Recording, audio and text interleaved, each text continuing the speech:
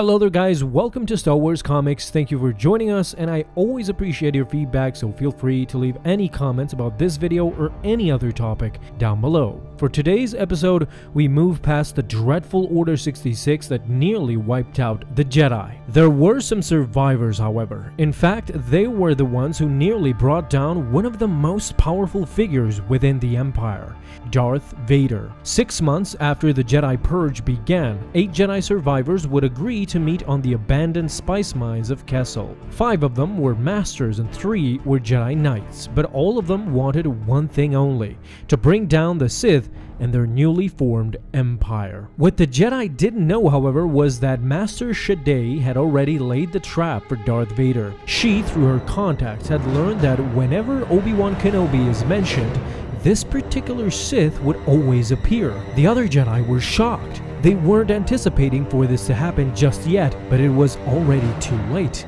The dark presence was felt by everyone. Lord Vader had already arrived. Nowhere to hide.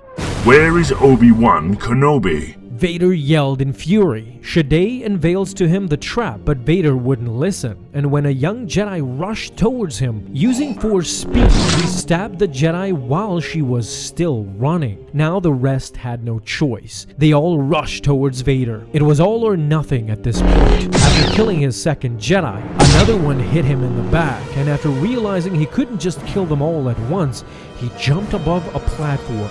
But Shadday wasn't about to let him escape his fate so easily. Using a Cortosis blade, she slashed at him, and suddenly the lightsaber shorted. Now this was due to the Cortosis material, which is resistant to plasma energy and would in fact short-circuit a lightsaber. This was her chance. Shadday jumped at the chance to kill an unarmed Vader, but the Sith immediately grabbed and snapped her neck, taking her blade in the process. Now, Vader used Cortosis to his advantage. He continued disabling most of the Jedi lightsabers, however he didn't anticipate the small and skillful Master Choi, who sliced his arm that was holding the blade, and Swan injured his left leg.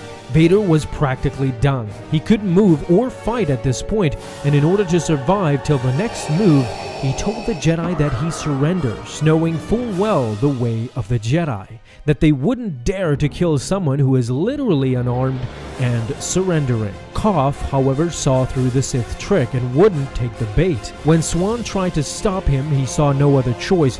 He ignited his lightsaber and killed Swan just to get to Vader uninterrupted. He jumped at the chance to kill the Sith Lord, but Vader was smarter than that. He was waiting for his chance, and now it came.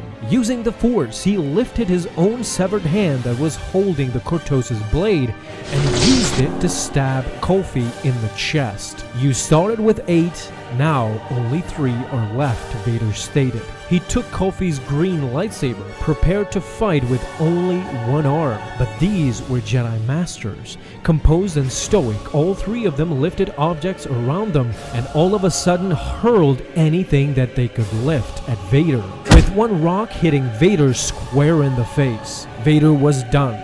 Barely functioning. He couldn't even talk at that point as the Jedi prepared to end him once and for all. All of a sudden, the 501st appears to the rescue.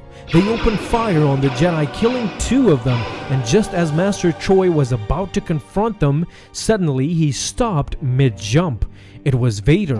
He used the Force to stop him mid-air and ordered the clones to kill him. Just before his death, Choi hurled his lightsaber at Vader and hit his mask, injuring him as his last act. All of the Jedi were dead. Vader had done his part, although none of them was who he really hoped he would find: his former master, Obi Wan Kenobi. This was a great read and a great comic called Star Wars Purge, and while it falls under Legends, it's definitely one of the great ones. However, what did you think about this issue? Let me know all of your thoughts down below in the comments. I would love to hear them. Thank you guys so much for watching again, and lastly, may the Force be with you always.